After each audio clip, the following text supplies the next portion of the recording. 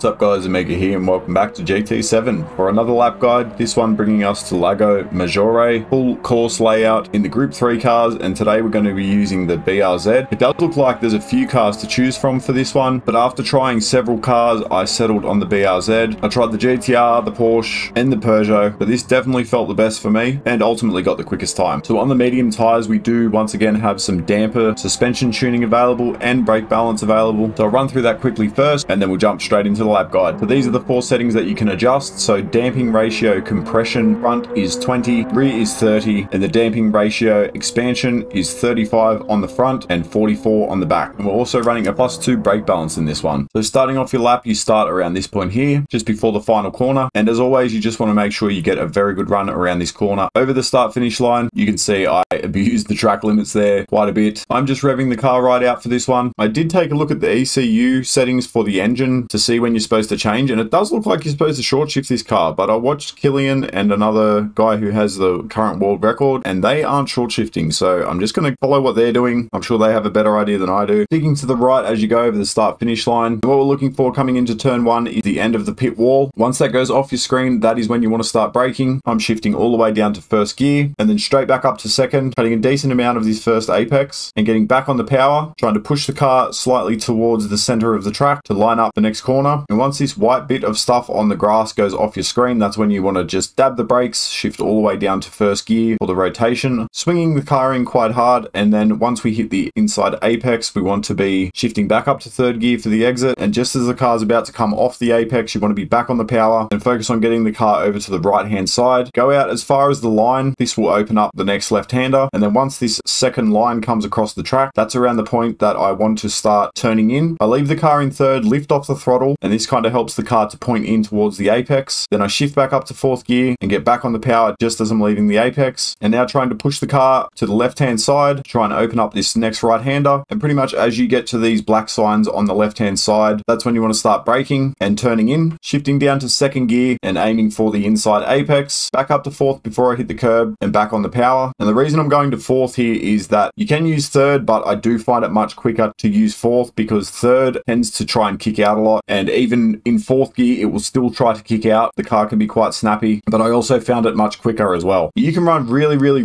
ridiculously wide at this corner, but I don't really suggest it because in my experience, I think you get dirty tires and it makes the next corner very difficult, but you can do it. And then just flat out down to this next awkward right-hander. And what we're looking for as our braking reference for this one is the end of the little extra bit of concrete beside the track. Braking at that point, I'm leaving the turn in quite late, shifting down to second gear, aiming the car at the apex and double shifting up to fourth gear and back on the power as you hit the inside curb. Now again, you can use third gear out of here, but I found fourth much more stable and actually quicker. And then flat out get over to the right hand side of the track for this next sequence of corners. And this is a very large part of your lap time, getting this corner right, because if you get it right, you are flat out coming out of this corner all the way to the end of the back straight. So very crucial part to get right, but also quite tricky to get right. And the way I judge this is when I'm halfway on this curb, basically right in the middle of it, that's when I stab the brakes and shift down to third gear and swinging the car in towards the apex. Once I've got the rotation, straight back up to fourth gear and back on the power, taking a big chunk of the first apex. And for this second one, you also want to be taking a big chunk of it because this is basically what allows you to stay flat out around the next corner. You can dip the car in quite a lot here, probably a bit more than you think, but it can also be a little bit iffy. You can sometimes get a penalty when you don't think you will. So just be careful of that. Same with this next one. Just be careful because you can get a penalty here. Using all the available runoff, getting to the curb on the left, just meeting all these apexes. As long as you're carrying enough speed, you should kind of naturally meet them. And coming down this next hill, this is where this car is absolutely flying at this point. The second quickest car that I drove was the Porsche and it was reaching 260 kilometers an hour and this is reaching 266. So very quick. And what we're looking for this one is the 50 board. Braking just as we hit that, shifting down to second gear, taking quite a decent chunk out of the inside apex, back up to third gear as we hit it and back on the power as early as possible. Now for this one, the track goes around to the left hand side. You don't really want to be going all the way out to the right hand side of the track and hitting that apex. You do lose a little bit of time doing that. Just kind of try and straight line it. Keep the car close to the left going around here. Keep it flat out and take a decent chunk of the curb on the right hand side. This will allow you to keep it flat without running wide coming out of the corner. And then for this next right-hander, what we're looking for is just before we hit the 50 board, we want to be on the brakes and down to third gear, taking a very decent chunk of this inside apex. I'm leaving it in third here, carrying out once I touch the curb. Let the car go right out to the left-hand side. And at the end of the curb, curb, I come off the accelerator, apply a tiny bit of brake, and back down to second for the rotation very momentarily, and then back up to third gear and back on the power once I hit the apex on the inside. Keep the car to the left, run it along this curb, and then let the car go out to the right hand side, coming up to the last corner. And what we're looking for as a braking point is the board on the side of the track or the end of the curb, whichever one you want to use. Braking, shifting down to third, the rotation, aiming it pretty much straight at this next curb, back up to fourth gear, and back on the power before I hit the apex, using all of the available track width that is there if necessary, and then run it to the line, and that one's good for a 154.810. So what I'll do now is I'll play that back in full speed so you can see the lap in real time. If you got any value out of today's video, let me know by dropping a like on it and subscribe to the channel. Thank you so much for watching. I'll catch you in the next one. Cheers.